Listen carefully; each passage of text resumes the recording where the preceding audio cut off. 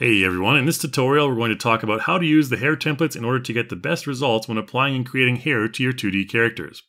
There are tons of unique styles, colors, and shapes to choose from with the Hair 360 pack, and we're going to explore how to get the best results when creating and customizing them. The 360 Hair Tool pack comes with a number of sample styles that have already been prepared. You can find these under the Hair folder in the G3 360 Hair Tools subfolder. There's also a subfolder for hair templates that you can use when you want to customize your own styles from scratch. Okay, now for the purpose of this tutorial, I already have my custom hairstyle saved in Photoshop, and I'm going to apply a template hair to our dummy character in Cartoon Animator. I'll then give it a quick test in the 360 Head Creator just to see the results when the character's head rotates. This looks good, so let's continue on. Applying custom hair to your character is actually quite simple. I'm going to start off by exporting the character from Cartoon Animator to Photoshop. Keep in mind that you need the pipeline version of Cartoon Animator to follow this workflow. Once the character is launched in Photoshop, you'll see a main layer group called RL_talking head, which contains all of the sprites for your character's face and hair. The subgroups are head bone, which contains all the yellow crosshair bone position indicators, as well as left and center, which contain all of the sprites for the respective front-facing and 45-degree facing character profiles. We'll just focus on the center profile here for simplicity. Let's take a brief look at the components of the Cartoon Animator hair set first. Here you can see that in the front we have bangs and hair on the temples, which always go in front of the head. The other components are all on the back of the character's head, parts such as ponytails, pigtails, buns, etc. Under the center folder, you'll find all the facial sprites as well as the hair sprites.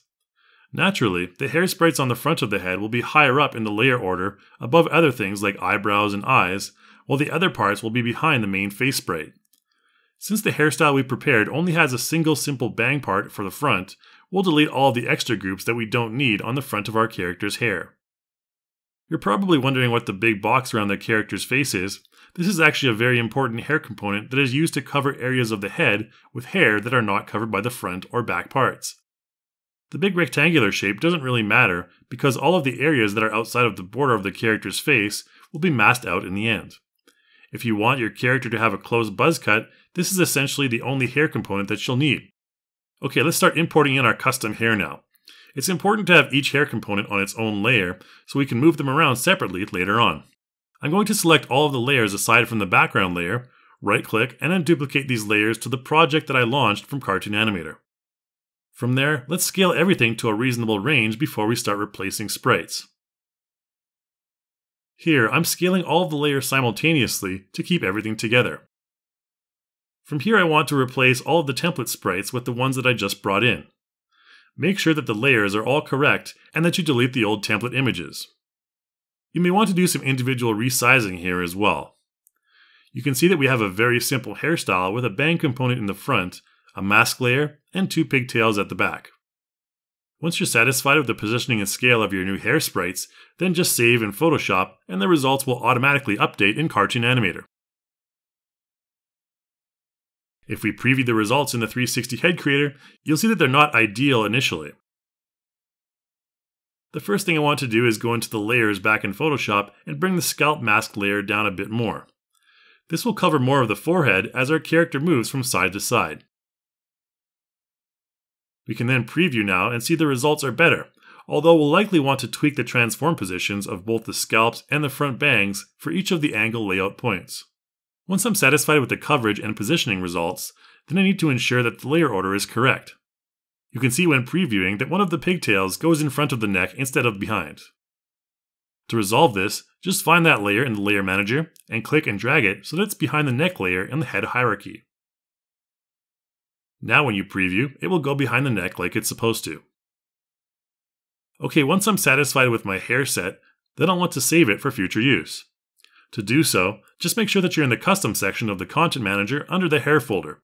Here, you can create as many subfolders as you want to organize your style library your way. Simply press the plus key at the bottom of the Content Manager and the hair set will automatically save. From there, you can apply it to any character that you want. Notice that when I apply it to this character, that it will need a bit of resizing initially in order to match the new head shape. Also, when we preview, you can see that we'll also need to adjust the transform positioning of the hair components as well. Follow the same procedure as I showed before to ensure that the positioning is as accurate as possible. After that, you need to do the same thing with the layers as well, since we've applied it to a new character. Generally, on most characters, you'll want to click and drag your back hair components to somewhere near the bottom of the layer hierarchy, so they'll be behind the neck and torso. Your hair can easily be applied to any G3 character, and it will be compatible with all motions applied to it, as you can see here.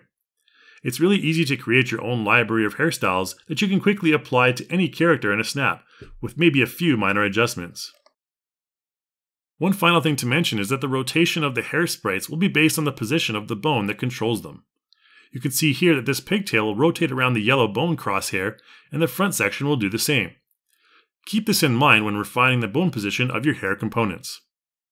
That's about all there is for this simple hair tutorial. Don't forget we have tons of other tutorial videos on our Cartoon Animator 4 Learning Resources page that you can check out to learn more about how to customize your character in various ways.